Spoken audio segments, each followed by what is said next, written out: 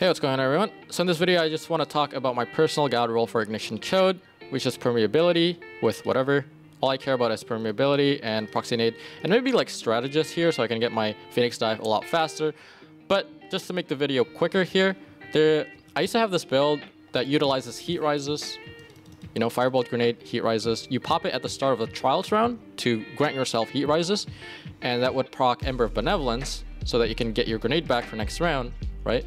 And you would pair that with Strafe Glide and Ichor Stash. What this does is that you can pop it like this, and you can go really fast because of the way Heat Rises and Strafe Glide works, right? That's basically all you guys need to know. And basically, I would be using this loadout with a bow and a grenade launcher to go really fast around the map because it was the most consistent way to do this, right?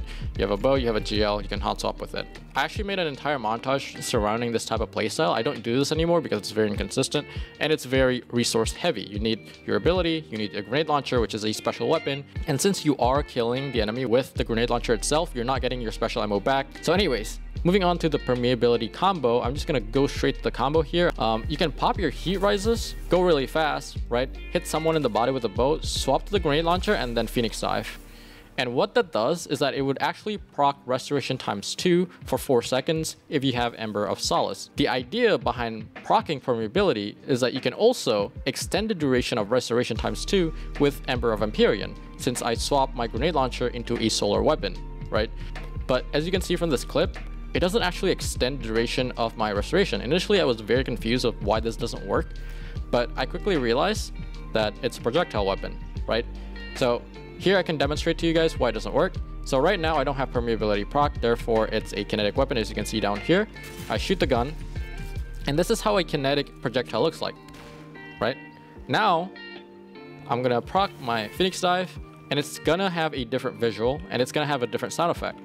It's gonna mimic that of the Empty Vessel, which is a solar breach grenade launcher, and it also have a more orange explosion. It has like a much more orange smoke, and it sounds different, right? I'm gonna swap back to kinetic here, and this is how it sounds.